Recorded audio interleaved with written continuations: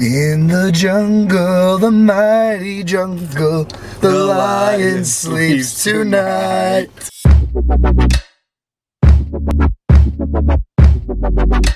So here's what's going on. Hayden and I were talking. I wanted to try a place. I shouldn't say he wanted to. He wanted to go to just like Little Caesars or something. I wanted to try a place I'd never been to. And we were kind of looking up some stuff. And one of the places that actually came up is called Camille's. Camille's is a sandwich shop. So we will be going through there and testing out how their food is.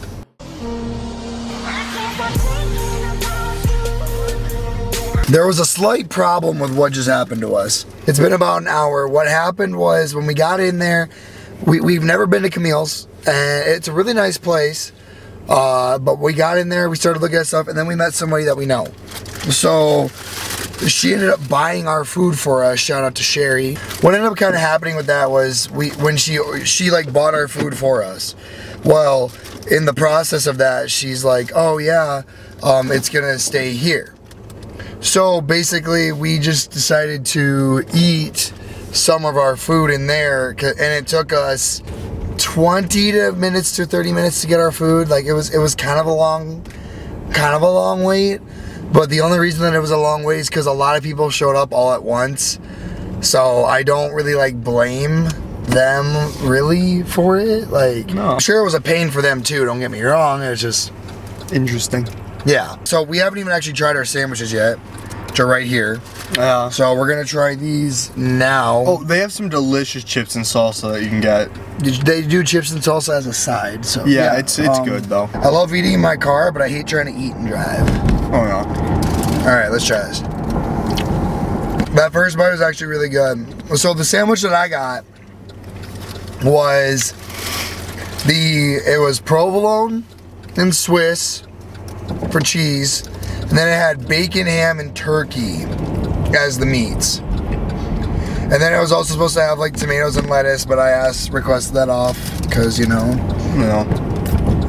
I'm weird like that. No, not bad. I kind of like it. And then the drink that I got was called the Strawberry Breeze. With the Strawberry Breeze, they did strawberries, pineapple juice, honey, and it was one other ingredient I don't remember. And then I got the banana split, which is chocolate, bananas, strawberries, and whipped cream. So it's delicious. When you walk into Camille's, it's exactly like a Subway shop. So basically you sit there and you start telling what you want. The only thing is they don't make it in front of you. You order and you pay, and then they make the food. And so while they're making the food, you're just kind of sitting down and like waiting in the meantime.